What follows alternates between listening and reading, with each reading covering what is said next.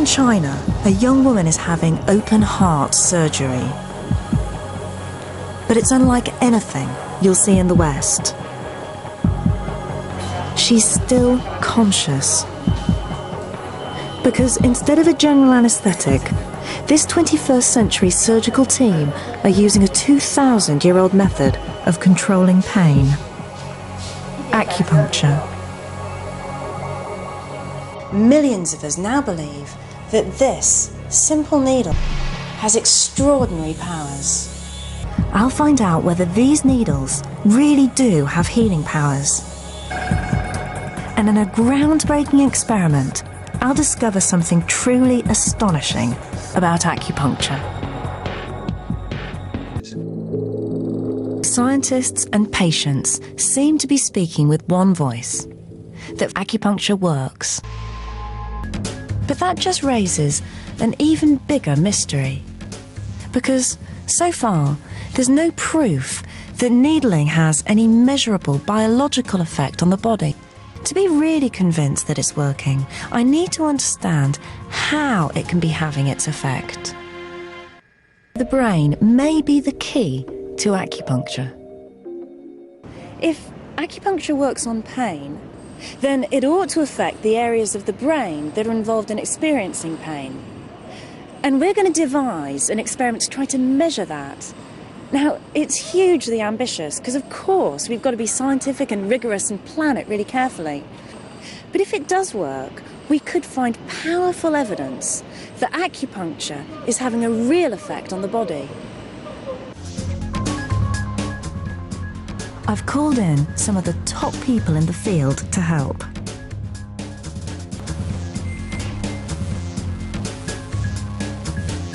So we're going to devise an experiment together that's trying to work out the effect of needling on the brain.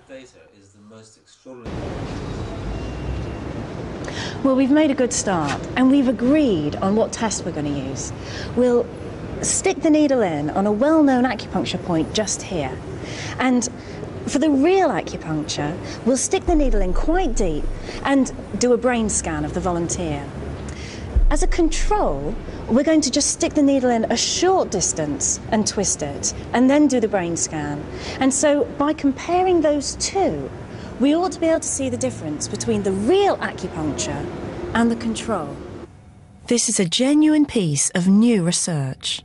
We plan to look deep into the brain during acupuncture to find out, one way or another, whether acupuncture is having a measurable effect on the body. The team are trying to detect the tiniest changes in the brain when the needles are inserted. We've tried as hard as possible to be absolutely rigorous.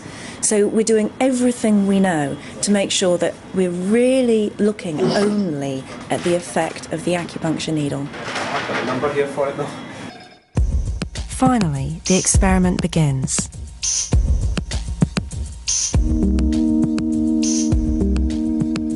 A scan is first taken of the brain at rest, the baseline. Then the team scan the brain when the needles are inserted. 3, 2, 1, start.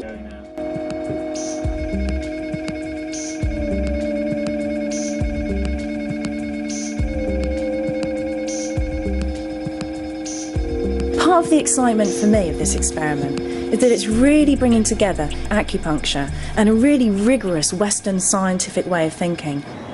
And it could completely change the way that we see acupuncture. At last, results day.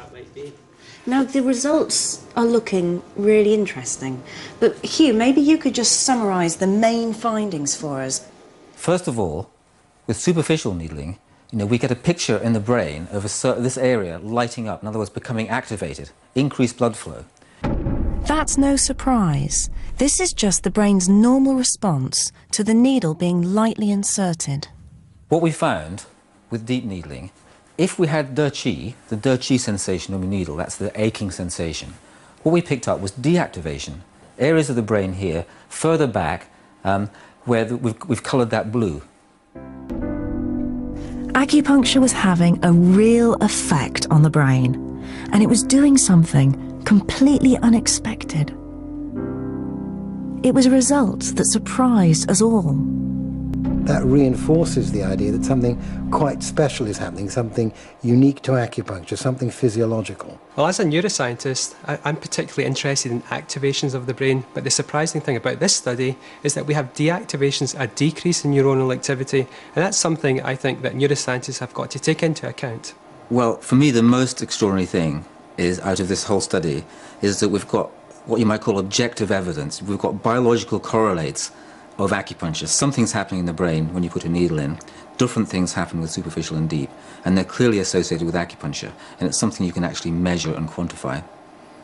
Why? Why on earth would just that qi sensation, be associated with deactivations? That we don't know. But when you tie it in with the fact that acupuncturists use qi, does then these deactivations start to give us the key to how acupuncture works? That's what puts a smile on my face. It's just incredible, I think, the way that acupuncturists say what really matters in acupuncture is qi. And then here we are, you, neuroscientist, is saying, oh, we find that this amazing thing going on in the brain that we don't really understand that well, the deactivation, the being less active than normal, that only seems to happen during qi. Maybe that's the key to something really interesting. It's been quite a journey for me. I started off pretty sceptical about acupuncture. It just didn't make sense from a scientific point of view. Then I found evidence that it really does work, and then the experiment was just hugely exciting to take a step towards understanding what's going on in the brain. So it's been an astonishing time. And I believe that acupuncture still has a lot to teach us about the way our own brains and bodies work.